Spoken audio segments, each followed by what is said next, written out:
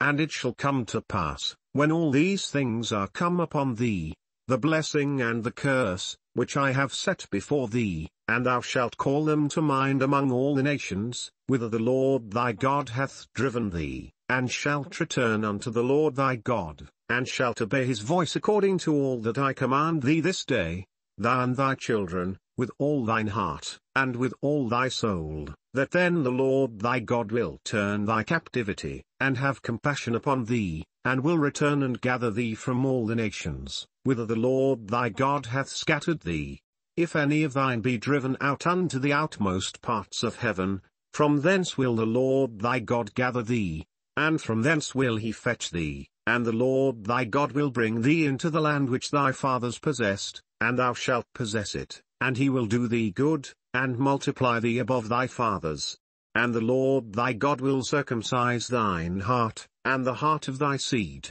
to love the Lord thy God with all thine heart, and with all thy soul, that thou mayest live. And the Lord thy God will put all these curses upon thine enemies, and on them that hate thee, which persecuted thee. And thou shalt return and obey the voice of the Lord, and do all his commandments which I command thee this day, and the Lord thy God will make thee plenteous in every work of thine hand, in the fruit of thy body, and in the fruit of thy cattle, and in the fruit of thy land, for good. For the Lord will again rejoice over thee for good, as he rejoiced over thy fathers, if thou shalt hearken unto the voice of the Lord thy God, to keep his commandments and his statutes which are written in this book of the law, and if thou turn unto the Lord thy God with all thine heart, and with all thy soul.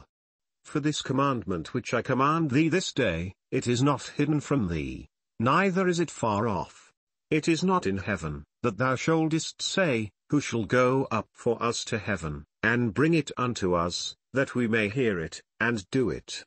Neither is it beyond the sea, that thou shouldest say, Who shall go over the sea for us, and bring it unto us, that we may hear it, and do it.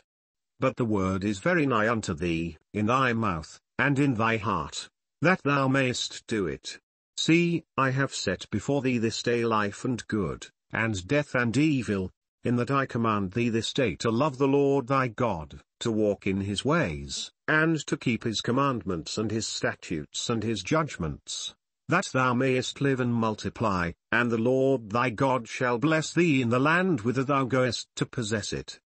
But if thine heart turn away, so that thou wilt not hear, but shalt be drawn away, and worship other gods, and serve them, I denounce unto you this day, that ye shall surely perish, and that ye shall not prolong your days upon the land, whither thou passest over Jordan to go to possess it. I call heaven and earth to record this day against you, that I have set before you life and death, blessing and cursing. Therefore choose life, that both thou and thy seed may live, that thou mayest love the Lord thy God, and that thou mayest obey his voice, and that thou mayest cleave unto him, for he is thy life, and the length of thy days, that thou mayest dwell in the land which the Lord sware unto thy fathers, to Abraham, to Isaac, and to Jacob, to give them.